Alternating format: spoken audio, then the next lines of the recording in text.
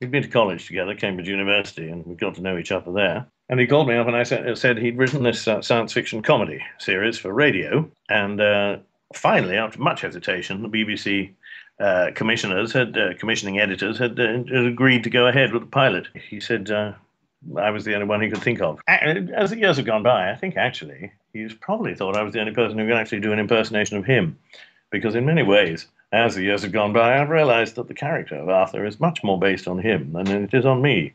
He's always searching for a decent cup of tea, spends a lot of time in the bath, panics easily, yeah, can't quite keep up with time. I always thought rather similar to Douglas rather than to me.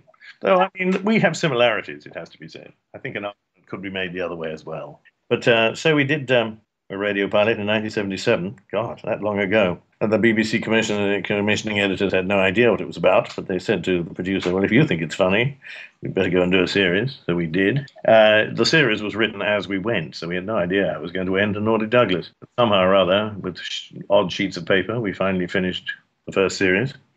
It was put out because the BBC still didn't have quite enough faith in it at the unusual time of 10:30 p.m. on a Tuesday night. They're hoping to cover their bets. If it was a complete failure, then nobody would notice. As they say now, if they wanted to build up a cult, that was a way of doing it too.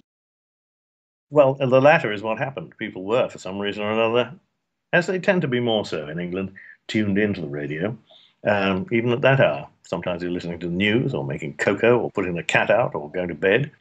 And people were intrigued, even if they picked up on the second or third episodes. And for the first and only time, I believe, in BBC history, they were forced by public pressure to repeat it immediately. So that's when people began to realize that there was something interesting going on here. People were seeing beyond the science fiction and seeing the satire of bureaucracy and the cleverness of the jokes. Of course, all these years later, there are so many parts of it that are part of the language.